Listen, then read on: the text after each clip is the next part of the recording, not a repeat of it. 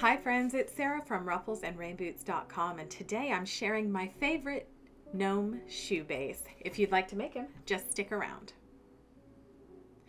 As always, please like this video so I know you're here crafting with me. And speaking of crafting, we are making these. Well, technically we're making the base. They belong to this big guy. I'll show you him later. So in order to get started, we are going to prepare our surface by putting down protective silicone mat. I'm using a dust mask, measuring cups, a spoon, a spork, a bowl, plaster of Paris, and everyone keeps asking me to use these Dollar Tree booties for everything, so I'm going to use them as well. I'm also going to use pencils or dowels if you have those. I prefer the 12-inch. And then I'm also going to fast forward to the future. See, my mix is already made up, and I'm going to show you my favorite way of making shoes that are sturdy enough for an up to 16-inch gnome. It really adds a lot of weight to styrofoam or pool noodles. All right, so to get started, we're going to put on our protective mask. We're going to add 1/4 cup of water to the bowl and then top it without stirring with 1/2 cup of plaster. Just let that sit to the side. We're going to prepare our little booties and my favorite thing, the soap mold. So we're going to make them the same way. We're just going to add a little hot glue into the or onto the eraser or the bottom of the dowel. Then we're going to add hot glue just back of center in the shoe booty or in the mold. And the reason we're doing that is twofold. Number one, it looks more natural, and number two, it's going to add more weight to the front, which is what we need.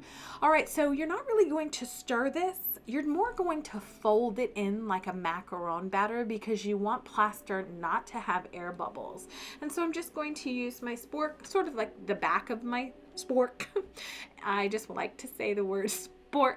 And anyway, I'm going to now prepare my soap mold here. I will link this down below. It is actually cut in half. I've been doing these since mid last year, and I've come up with a system that works for me. I just cut this mold in half. It gives me 3 sets at a time, and I can do another one separately.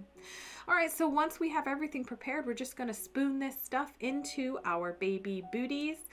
Now, I will tell you, I'm going to show you an pool noodle gnome that I made with baby booties and rocks. And I have to tell you, I don't think this made one bit of difference. I have my food scale downstairs, and as soon as my craft room is no longer under construction, I am actually going to put all of these onto the food scale to see what the weight difference is.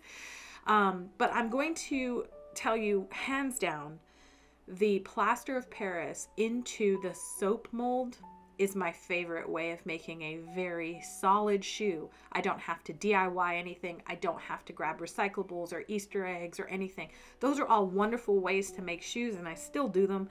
But this is if you need a solid shoe that you'd like to decorate, either as a shoe or as a boot. All right, so you can see here, my plaster of Paris is empty. I'm going to mix up another batch. I also made a vase at the same time as I was making these, which was an utter failure, by the way. So after I let them dry per the package instructions, it's really easy just to crack the plaster off of these booties in case you're like me and got it absolutely everywhere. You can see here, watch, boop, now I'm done. I'm ready. So I was playing with these and, you know, I always do my drop test to make sure something is sturdy. And then I grabbed the pool noodle gnome that I just made, this little elf. And I have to tell you, you see how he kind of wobbles a little bit? That is with just rocks in the actual booty part, not in the front as well. And so I will say they're about the same weight. But these are amazing. These are much heavier. They're much bigger. You have much more front room and weight distributed in the front that allows you to really get a tall gnome very, very sturdy. Again, I'll show you the Santa cone gnome that I made with this. But you can see here, there's the erasers on the bottom. These do not slip out. When I show you the larger molds that I made and the system I made to make very large plaster shoes like this, you do have to add a wire, but on these little ones, they don't come out with a, you know, you can pull them, you can drop them. But this is my favorite set of gnome shoe bases. They are quick, they are easy, and honestly, the plaster does all the work for you. You can also put concrete into these molds as well. You're just gonna have to do a little bit more cleanup on the top. Speaking of cleanup, I'm just using a silicone, or because it's a silicone mold, you just have to pop it off. You can also wash it with a little soap and water. And then you just take your silicone mat, fold it up, and just dump all this into the trash. So that's it for me today in this 5-minute video. What do you think about this gnome base? Again, I'll share the Santa soon. As always, I sincerely appreciate you being here. Please like and subscribe for more crafty fun.